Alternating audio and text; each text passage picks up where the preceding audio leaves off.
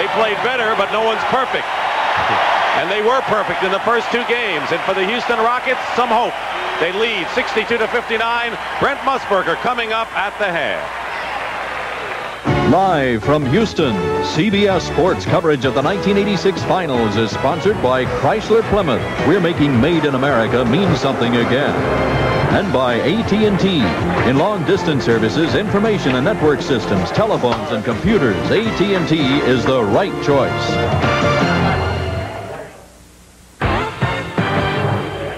Well, here at the half, a game the Rockets have to have, and they're up on the Celtics by 3 points, 62-59. Now, of course, there is another story unfolding in sports. The Kemper into the sixth sudden death hole. Greg Norman and Larry Mize are dueling away. We're going to keep you up to date with Pat Summerall. But first, we want to go back in history in the NBA. The big men, the key to any victory. And, of course, the greatest winner of all time was Bill Russell. 11 titles in 13 years. Wilt Chamberlain, the great individual skills of the still. And then along came Kareem Abdul-Jabbar, and he broke Chamberlain's all-time scoring record. But they all followed the first man, number 99, out at DePaul, and later with the Minneapolis Lakers, big George Mikan with that sweeping hook shot. And what a pleasure it is to have George with us. George, if you had your choice of any of the big men to win one game in their prime, which one of those fellows would you choose?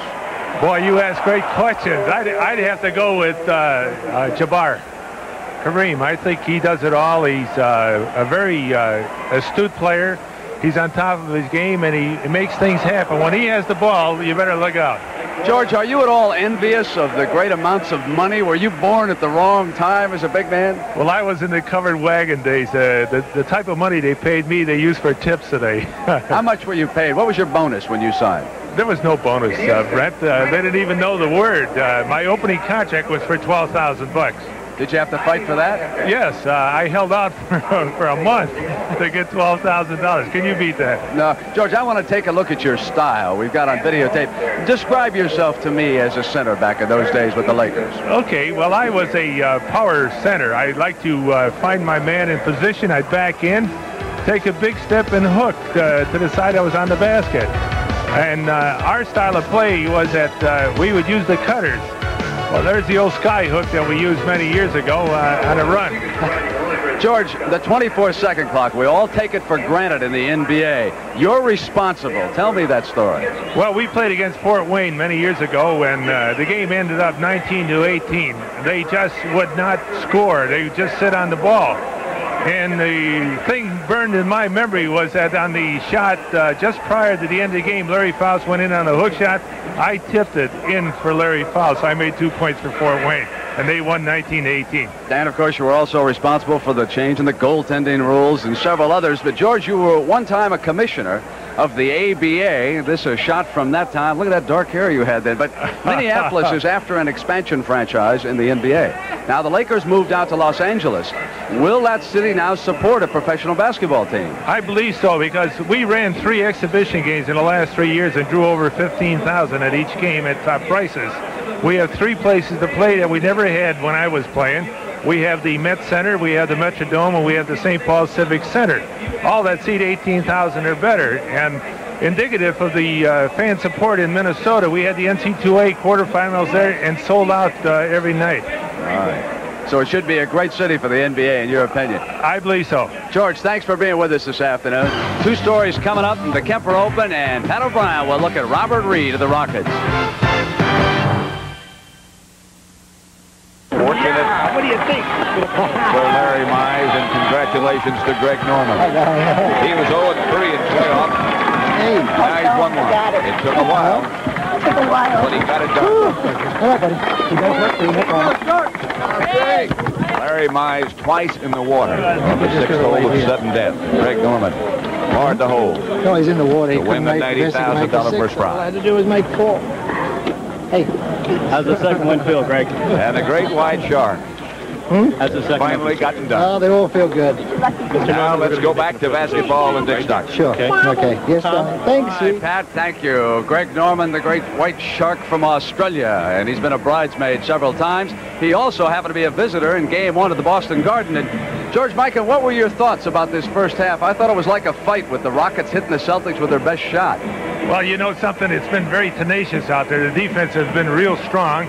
In the opening part of the game, Boston committed a lot of errors because of the pressing defense that Houston put on them. But, you know, as the game progressed, that Boston is something. They just keep picking away, waiting their time. And they got that one ingredient called Larry Bird. He's fantastic. The work he does on the defensive board is something to behold for his size against the Twin Towers out there.